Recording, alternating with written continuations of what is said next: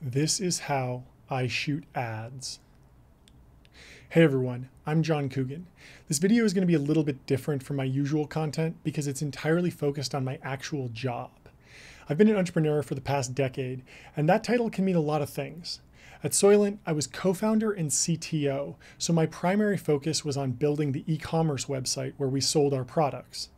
I also helped out with finance, legal, HR, and marketing, but most of my time was spent managing a team of software developers and designers to help scale our online sales. After 5 years spent building Soylent, I started a new company focused on putting an end to cigarettes. We named this company Lucy, after the loose cigarettes that some smokers buy and refer to as Lucy's. We all kind of shuffled positions this time around. David Rinteln, who was the chief marketing officer at Soylent, stepped into the CEO role at Lucy, since it was really his idea for the company to begin with.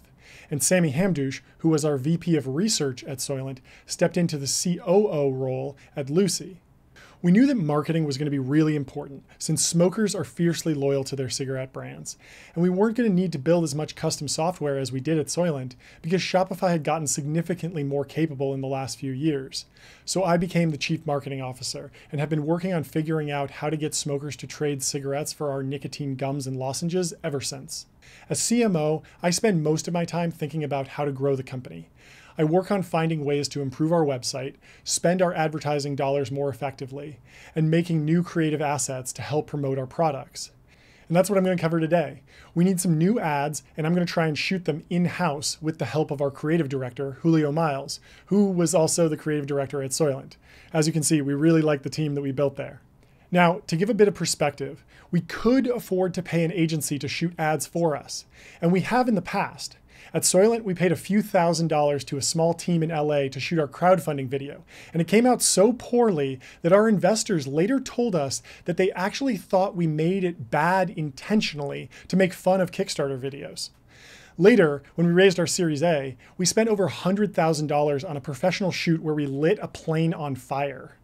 At Lucy, we've tried to take more of a middle-of-the-road approach, spending a few $100s with small creators, and then doing the occasional bigger shoot with agencies that charge around $10K. We're fortunate enough to have raised about $15 million in funding, so we could probably afford to pay agencies all the time, but this is less about saving money and more about the learning process. As I mentioned in my last video, my favorite thing about startups is that they are amazing learning environments. Shooting this ad myself will save my company money, but it will also help me learn what goes into making a great ad, so that the next time I hire someone to shoot new creative for me, I can properly assess their abilities and understand the trade-offs involved in what they do.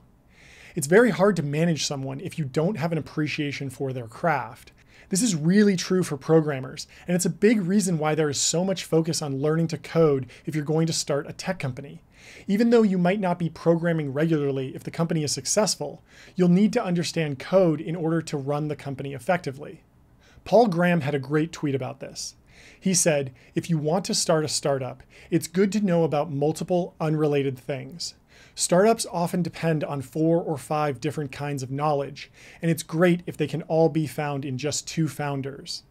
I think that Lucy's success depends on knowledge of programming, biochemistry, law, sales, and video production.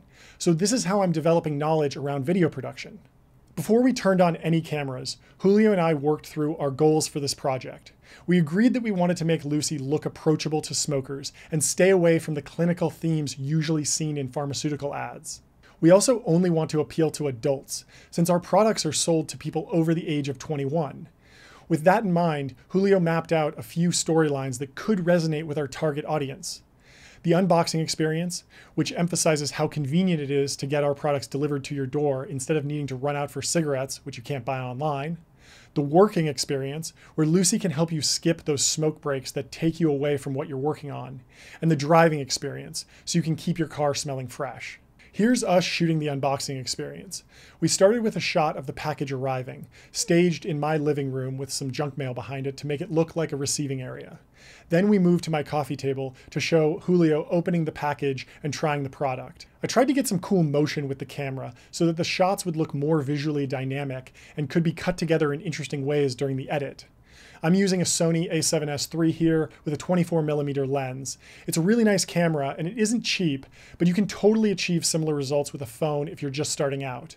Never let gear hold you back. I shot everything in 120 frames per second, so I would have the ability to slow things down in post to highlight certain beats within each shot. Some of the camera moves were pretty tricky to line up with Julio's movements, so we had to do about 10 takes for each shot before we got something that we liked. I shot everything handheld, but because it's all in slow motion, there isn't too much camera shake. Here's the raw footage before any of the editing. It looks pretty good by itself, but we can spice it up a lot by adding some speed ramping.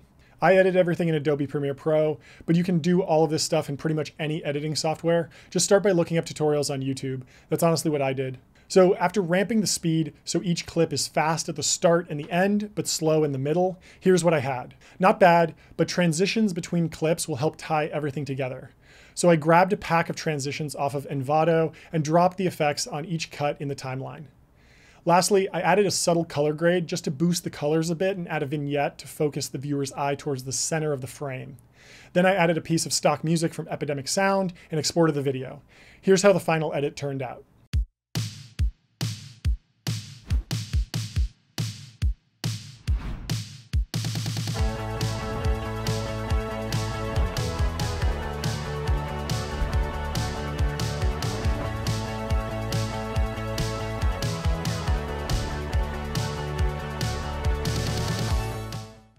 So my takeaway here, would I run this at the Super Bowl? Probably not.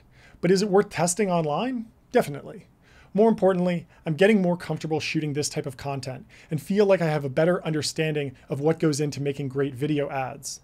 This whole shoot was heavily inspired by Daniel Schiffer and other YouTubers who make amazing ads on really tight budgets.